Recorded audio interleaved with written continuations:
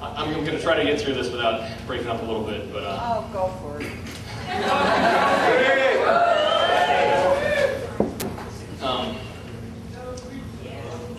Through my entire life, my mom has been a very, very special person to myself and my entire family.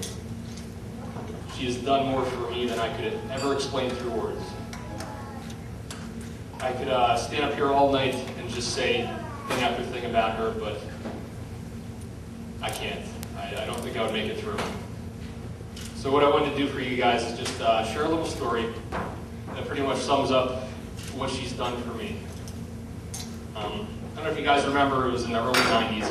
It was, during the winter, there was a huge snowstorm that happened. It was in the early 90s. I was probably 6 or 7.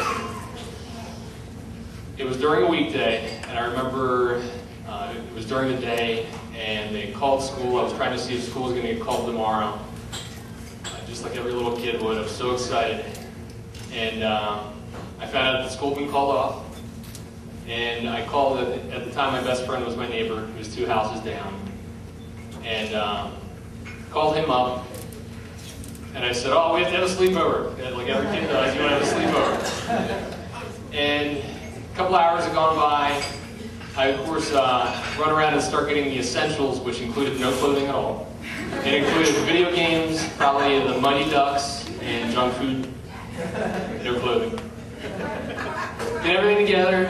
Tell my mom, going over to Scott's, his name was Scott, and we're going to spend the night there.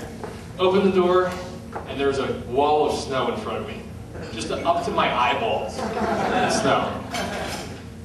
So I shut the door, cue the Charlie Brown music. I go walking back. And my mom goes, what's wrong? And I said, snow, I can't walk down to Scott. I don't know what to do.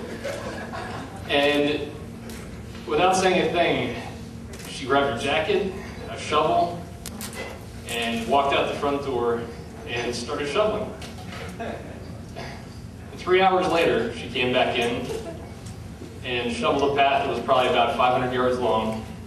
It took her 3 hours in the snow, just so that I could get to my friend's house to have a sleepover. Totally needless, didn't need to.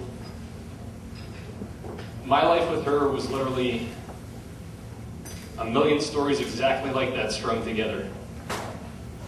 I don't know, it may just seem like a little story, but it's special to me because what she did was not special to her. That was her every day.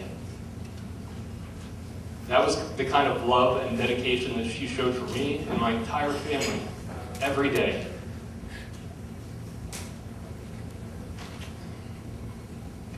So, I just want to give a toast.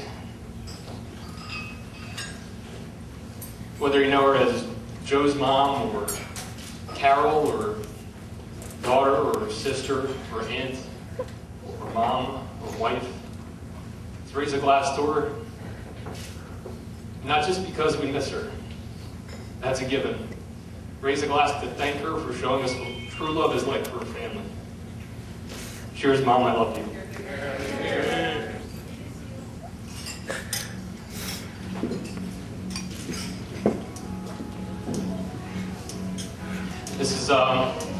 This was my mom's favorite song.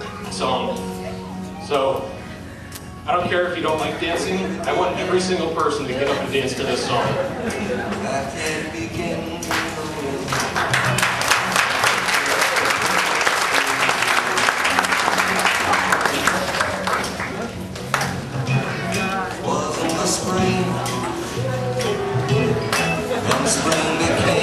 Stop it!